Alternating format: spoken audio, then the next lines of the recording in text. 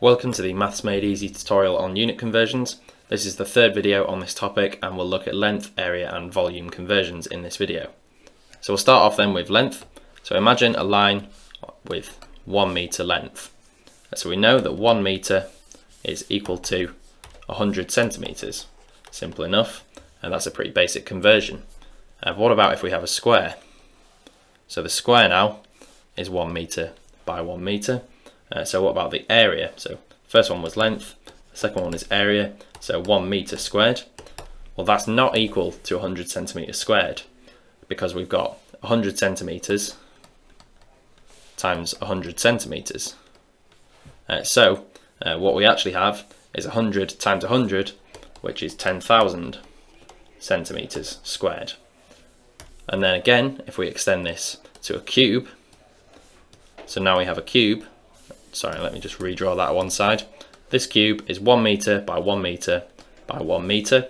So the volume this time is 1 meter cubed. But this time it's not 100 centimeters cubed or even 10,000 centimeters cubed. It's 100 times 100 times 100. In other words, it's 1 million centimeters squared, or centimeters cubed rather. So this is just something that you need to be aware of when you're converting between length, area and volume. We'll do another example just to illustrate the point. So let's look at centimeters. So 1 centimeter, and we'll convert between centimeters and millimeters. So 1 centimeter is 10 millimeters. But what about 1 centimeter squared? So that's 1 centimeter by 1 centimeter. Well, that's 10 millimeters times 10 millimeters, which is 100 millimeters. So the millimeters squared is the units. And then 1 centimeter cubed will be 10 times 10 times 10, which is 1,000 millimeters cubed. Now, unit conversions is a skill that definitely takes some practice, but we've made it easy for you so you can take our online exam.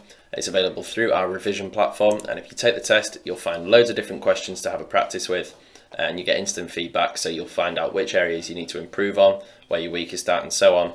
So if you're interested, then click the link below. You can take the test today.